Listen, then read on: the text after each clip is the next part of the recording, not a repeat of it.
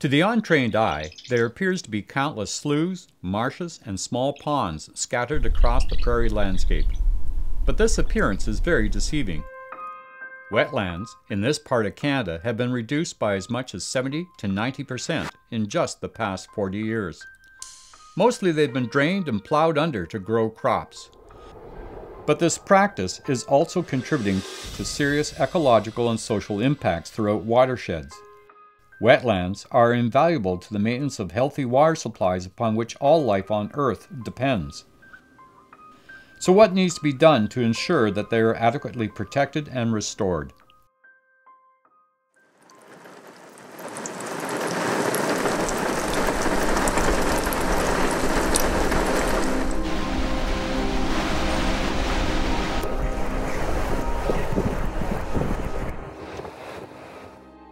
We were an area that was probably under-equipped for the kinds of water that came to us. There was people that were stranded in their homes, they couldn't get out. We don't have a creek here even, so the thought that we would be flooded out in town was almost unimaginable. The biggest challenges that we have are things that are beyond our control, and certainly one of those is the events of the last 4 years. And the causes of those, I guess, are open to debate. Climate change is being talked about as one. I do believe the aggressive drainage policies that have been allowed to happen in other areas. Manitoba in particular was facing significant flooding concerns on the Assiniboine. It was brought to a point with the 2011 flood, reinforced by the 2014 flood, which was a rainfall event. I think part and parcel of the problem has been the fact that we being the agricultural component, want to move volumes of water off our land in a big hurry in the springtime. But we're not pointing fingers at any one area or one jurisdiction. People for the most part don't see the bigger picture. They're worried about their own farmland, but they don't stop to consider the impact of multiple people operating on that premise. So you get multiple people worried about just their farmland, and by the time you get to downstream, you've got a big impact.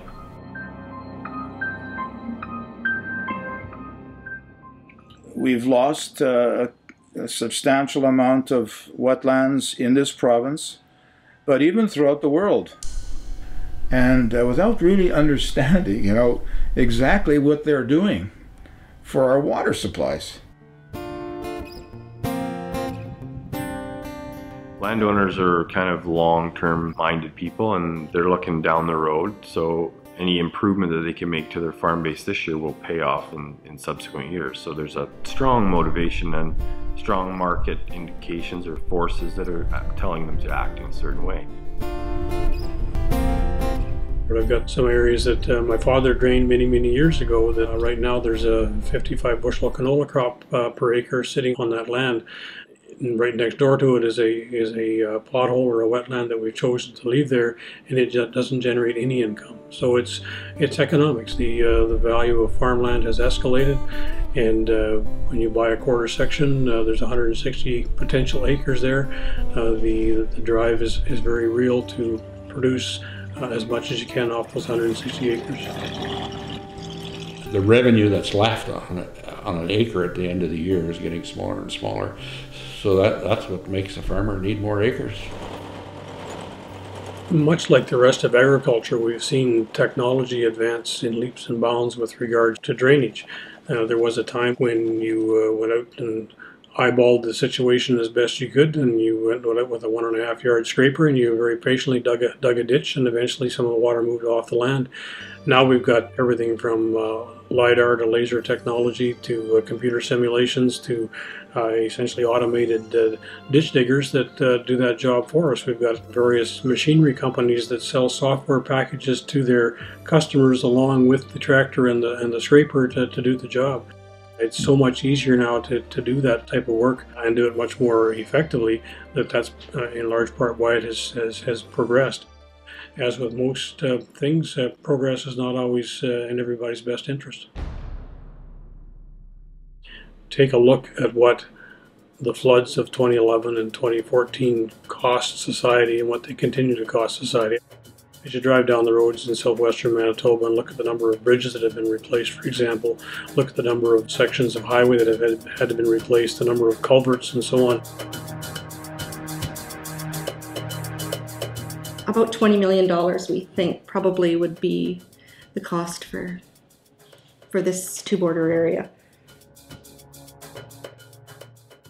We're seeing more and more of our tax expenditures going to infrastructure repairs and things.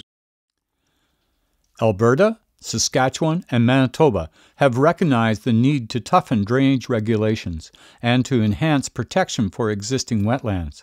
But until these regulations are in place and properly enforced, the pressure to drain wetlands will continue. Increasing the fines may deter some people, but I think some of the farms are large enough now that they would see that as a cost of doing business. The really good thing about the regulatory structure that is being put in place in both Manitoba and Saskatchewan is that there is a component there of no net loss, indicating that we will do our best to facilitate drainage when it makes sense, but will also require producers to make sure that they've got a one-for-one trade-off in terms of creating wetlands at the same time. But the policy that many conservation groups would like to see instead is no net loss of wetland benefits, which wouldn't necessarily be a one-to-one ratio. I think we need both incentives and fines. So you've got some incentive to pick up the people that are willing to do the right thing, but the fines are there to try to catch some of the people that don't see the benefit of trying to be good stewards of the land. There are many farmers out there that would be happy to hold water if they were adequately reimbursed. And I think that people that live in urban areas have got to realize that they share this problem with us and they're not insulated from it. So if they expect farmers to take arable farmland and have it hold water, there has to be some kind of process that pays them for that. Keeping the wetlands benefits society, and why should a farmer carry all that on his financial back? If there's a need to compensate the agricultural community for helping to protect water supplies, then that's fair. We've got to find a way to store that water on the landscape and slow down the release. That leads to the issue of both wetlands preservation and wetlands reconstruction. Providing some monetary return to producers for initiating those projects on their land is one more piece of the puzzle, one of the tools that will help us move forward. So what are some of the ecological services provided by wetlands that could be the basis for some form of incentive or payment? The wetlands kind of act as the kidneys of the water system. Slowing the water down on the landscape and allowing it to re-assimilate back into the vegetation is a really simple and straightforward way of cleaning our water. We're losing a lot of natural ability to clean and filter the water that runs off of landscapes. So we're losing that ability to retain nutrients, retain sediments, and to help maintain and sustain our water quality. The end results of the whole drainage system at Lake Winnipeg and the algae blooms there, and I get in trouble, and I keep saying it's a good thing that we have these algae blooms in Lake Winnipeg, or otherwise we wouldn't do sweet nothing about it. There are algal blooms in many, many lakes, and so it's not simply a Lake Winnipeg problem. Talking to the urban dweller about the economic return to the producer for draining a piece of wetland doesn't carry much weight, but talking to them about the impact of improper water management on their beachfront carries considerable weight. While removing nutrients that promote algal blooms is an important service provided by wetlands, there is another vital function that often goes unnoticed. Wetlands are critical to maintain groundwater pools called aquifers. By holding water in one place for prolonged periods of time and allowing it to soak in. A great many people on the prairies depend upon aquifers for their drinking water. The vast majority of the jurisdictions within the basin utilize groundwater as their source of potable drinking water, and to date very little activity has taken place on that front. We don't see what's happening under the ground, and so someday it's going to turn on the tap and there won't be any water there because we have not recharged the aquifer. And I guess when there's no water in the tap, then we'll realize what the value of water is. Although the wetlands are swollen right now, there will be times in my future where we're in a drought situation, and you'll rely on those wetlands for advantageous stock watering situations or just the diversity of plant life that those wetlands allow to occur. Wetlands, without a doubt, are key elements in providing habitat, biodiversity. We fail to understand just how important they are. Things are becoming more variable, more insecure, and that's because we're losing our environment. All those parts of the environment that lead to stability and sustainability. And so that's our choice. If it's a choice, what then needs to be done to protect and restore wetlands across the prairies? Certainly, more funding to adequately monitor and enforce regulations and to support payment for ecological service programs would be extremely helpful. But fundamentally, a shift in thinking is needed.